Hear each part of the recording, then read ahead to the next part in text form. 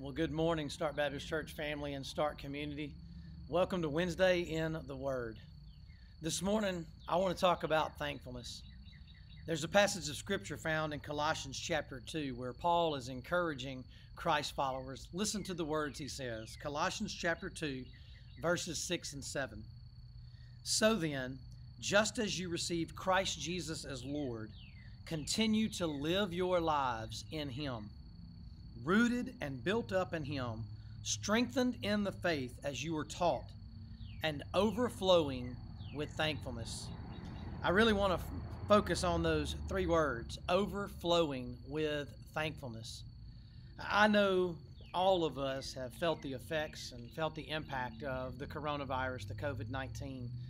We've spent many weeks in quarantine with stay-at-home orders, and I know that some have suffered more than others. Some have suffered differently than others. And I don't want to do a comparison of suffering, but I do know that all of us in some way, in some form or some fashion, we've suffered. It's been difficult. But one thing that we find in God's Word is that no matter the circumstances of this life, you and I, if we are in Christ and Christ is in us, we should be overflowing with thankfulness.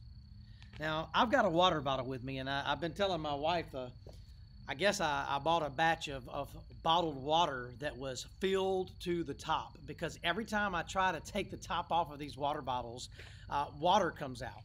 So I want to show you, this water bottle, it is filled with water. And when I begin to squeeze this water bottle, you can see that water comes out. And the reason the water is coming out is because it is filled with water. One of the things that I believe is that even though we have faced difficult times, we have faced difficult circumstances, if you and I are truly focused on the Lord, if you and I are truly filled with the Lord, then these difficult circumstances that surround us, they begin to squeeze us, and whatever is inside of our hearts, whatever is inside of our being, that's what's going to come out. That's the overflow of our lives. And so Paul encourages the Christ followers there in Colossus to remember Christ, to think about Christ, to know that they are rooted and built up in Him. And he says, because of your focus on Christ, because you are rooted and built up in Him, you ought to be overflowing with thankfulness. What a great encouragement. What a great reminder to me today, right here in Start, Louisiana, that as a Christ follower, I am rooted in Christ. I am built up in Him.